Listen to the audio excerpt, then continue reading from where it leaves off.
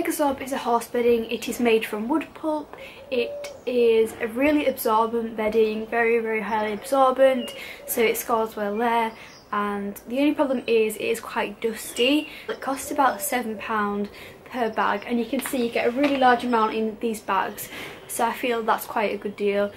So here's what it looks like. It's kind of like a grey brown colour, so it's a little bit dull. It also has quite a strange aroma, so yeah, but apart from that it's really good. Personally, I have found that Megazorb is really good for litter trays, for guinea pigs and rabbits. It also works with smaller animals, but because it is so dusty I feel it's not the most suitable, as they are very small creatures and it could be harming their respiratory systems. So I kind of avoid it for the smaller animals, but for my bigger animals like the guinea pigs and rabbits I like to use it in the litter trays. Next we have Orbeos, which is another great horse bedding, and this is made from 100% hemp. Hemp and Orbeos normally retails about £7 to £8, so it's fairly affordable. Orbeos has a very low dust content, so it's really good for small animals, and it means that they're not breathing in all that harmful dust all the time.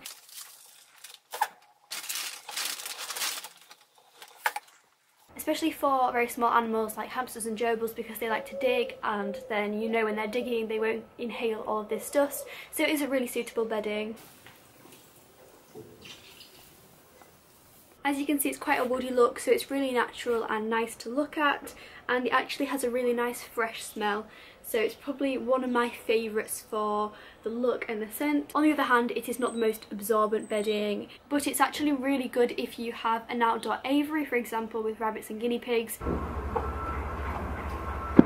Because if you have soil as the base of your outdoor enclosure, you can do a really nice layer of this Orbeos, and when it rains it will soak through the Orbeos and soak into the soil, so it will remain dry. It is good from the sense that it will keep your rabbits and guinea pigs dry. If they're urinating a lot, then they will be sat on clean bedding, so it is good for that. But from a cleaning point of view, in like a hutch or a cage or whatever, it is not really the easiest to clean up.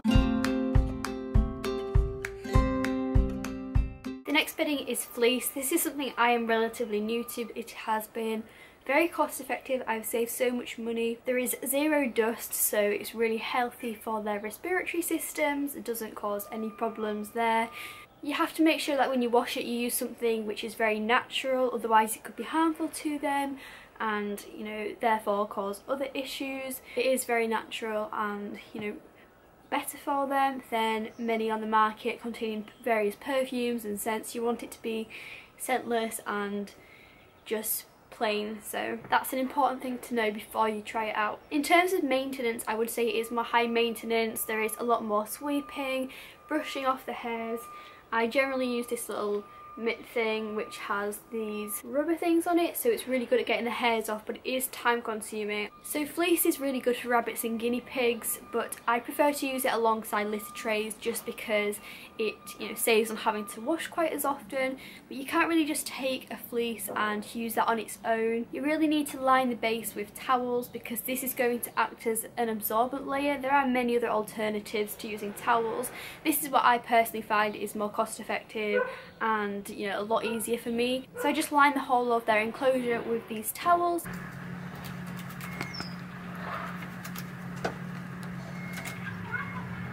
The initial cost of fleece is very expensive, but the thing is you don't have to keep buying it once you've got it. If you have like a few spares, then that's all you're going to have to buy, so it does save you a lot of money. And of course you have to pay for your washing liquid, but the thing is it's going to eventually, you know, save you money once you make back what you have spent on all the fleece. These are really good at soaking up the moisture and they have been really good. Alternatively, you can just put vet bed mats on top of the fleece, so rather than having to wash up the whole fleece more often, you can just put these in the areas where they will urinate the most and then remove them and wash them as needed and keep replacing them. So that is quite a good option. I find this works better if you only have a few guinea pigs. With a big herd of them, it doesn't really act as effective because of the amount of pee they do, so I found these haven't been so good with my herd but have worked very well for the guinea pigs indoors. A lot of people also like to use little huts and things to keep their guinea pigs warm, or just as a little nice hidey area, so there's many options when it comes to fleece, and I do think overall it is a good bedding.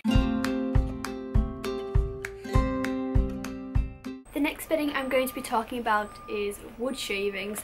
Wood shavings is probably the most widespread bedding used for small pets, probably the most popular as well.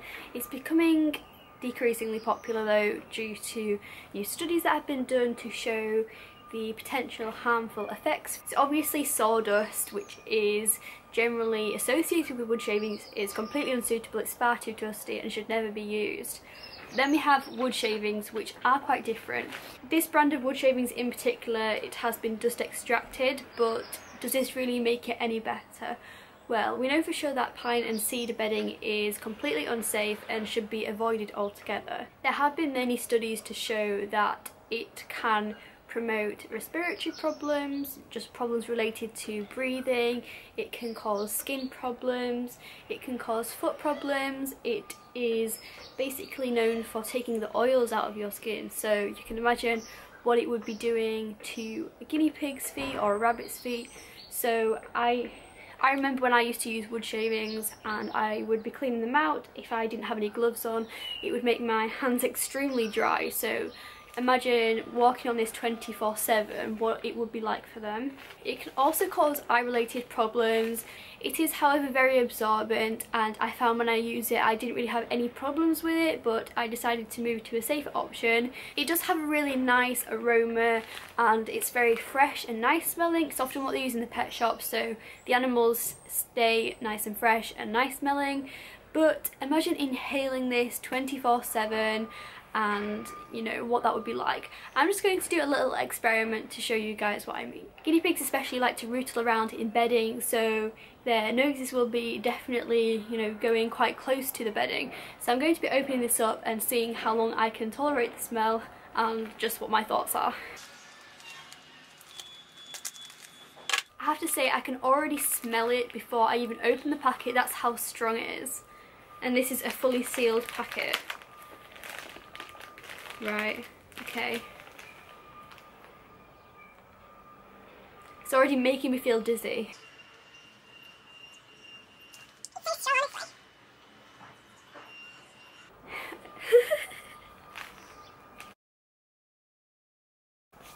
So that is really, really strong. I don't think I could really take that much longer because it's making me feel a bit, but yeah, I would avoid this just for the health reasons for your pet. Whether you have rabbits, guinea pigs, hamsters, gerbils or anything else, I would not recommend using wood shavings. There's so many other better alternatives. I know you can get this in bales from horse suppliers for about £5, so it is very cheap bedding, but it's worth paying just a little bit extra to make sure your pets are going to be staying healthy. Here we have straw. Now straw has a very bad reputation. Personally, I think it is a lot better than people say it is, and I feel like there should be more of a bad reputation on wood shavings as opposed to straw. Now straw is definitely not suitable as a substrate on its own, so you would need like a layer of, for example, Megasorb underneath and then pile the straw on top, and this is going to keep your guinea pigs really nice and warm, or your rabbits really nice and warm if you have them outdoors. And I choose to use barley straw because it is a lot softer, so it's a really good insulator. They sometimes like to gnaw on it as a bit of roughage, and it's a nice looking natural bedding, has a low amount of dust in it. I don't think there is even any dust in this. People say it can cause eye problems. I've never had any eye related issues using straw. In fact, I've only ever had issues with the hay. I think this is a lot better than people give it credit for. It does have its uses, but must be used alongside another bedding. So another bedding which has been around for many years is hay. People like to use newspaper and then pile on top hay. The hay gets very, very smelly very quickly. It's really unpleasant odour, and it means you have to, you know, dispose of a lot of hay. I think it is quite a waste, to be honest, and you know, hay is obviously a good part of their diet, it's really important and everything like that, but as a substrate I don't really think it's suitable. I mean, you can have hay piles on top of something like Megasorb or hemp or whatever you're using, but to have just hay on top of newspaper, it's not going to be absorbent, and your guinea pigs are probably going to be sitting in wet patches here and there, so it's not really the best thing to use. Obviously you do need hay for your guinea pigs and rabbits, It's also really great for nest material with gerbils and hamsters, so it does have its uses. Obviously there are various types of bedding out there on the market which are also suitable, such as Fitch and Finicard.